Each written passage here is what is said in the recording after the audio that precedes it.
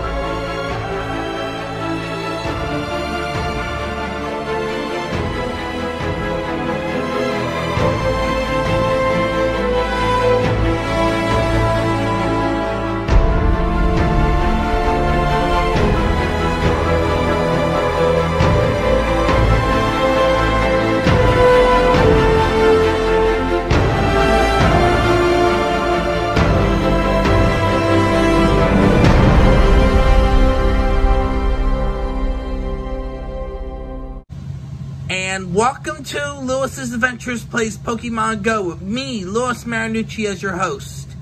If you like this video, please hit the like button. Be sure to subscribe to the channel and hit the bell for alerts of when I upload new content to the channel, especially those with disabilities similar to mine. Today, we do Roselia Community Day. And for the first time, I hope to catch as many shiny Roselia as I can get. Stay tuned to see the end of this video on how many shiny Roselia I get during this community day alone.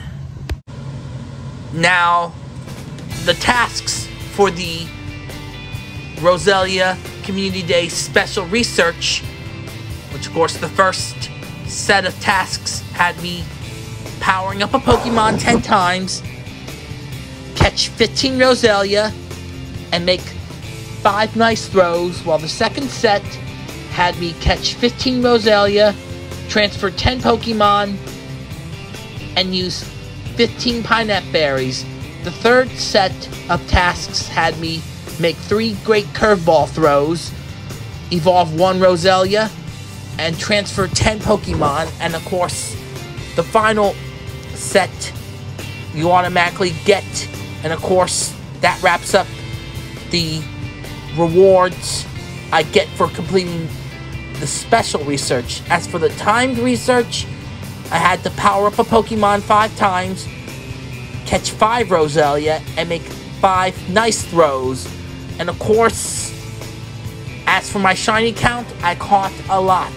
It took a while, but I was finally able to get my first shiny Roselia ever. And you will see at the end of this video how well I did on this community day.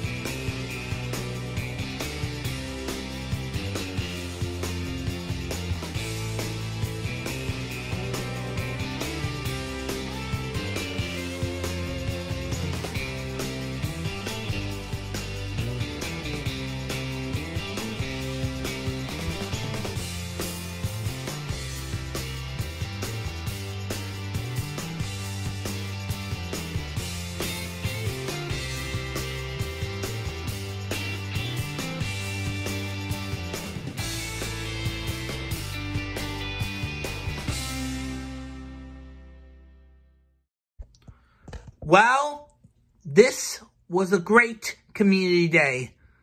My final shiny count, 22.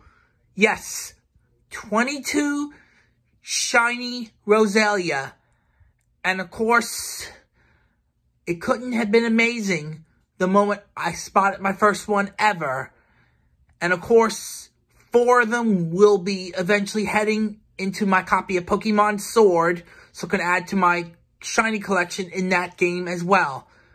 In the meantime, stay tuned for the next episode, as it will focus on the Kanto Tour.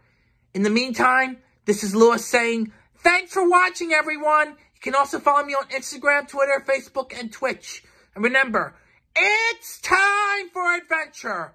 Also, during these times, when heading out, always wear a mask, practice social distancing, stay 6 feet apart, stay away from large crowds, and of course, if you're eligible currently, get out there and get vaccinated. And lastly, stay safe and stay healthy, and together, we will get through these dark times together.